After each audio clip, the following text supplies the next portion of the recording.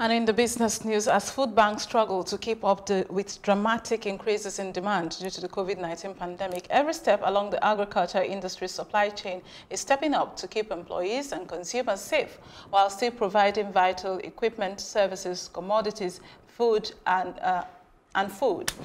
Joining me live to speak on the impact of COVID-19 on food security is Ndidi Nwuneli, co-founder at Sahel Consulting.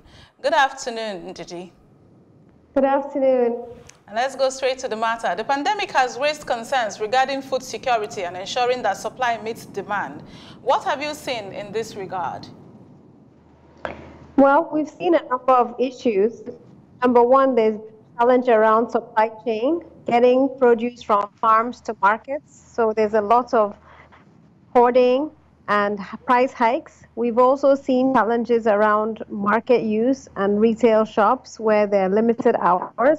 And so those actors are also increasing their prices. So across Nigeria, we've seen price increases between 20 and 50% for most commodities. And this is seriously affecting the average consumers.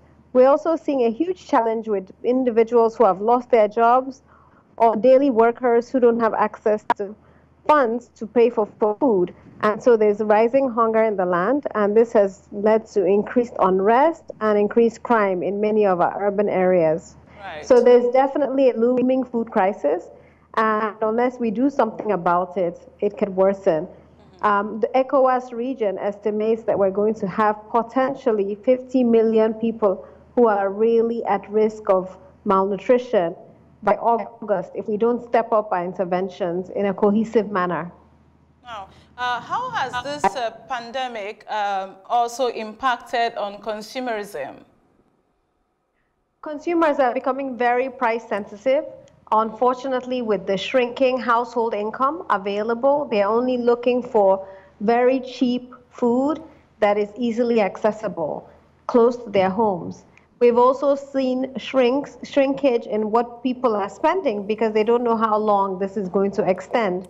And so there's definitely a decline in consumption, and that raises issues around malnutrition because it means that people are restricting what they eat and how often they eat.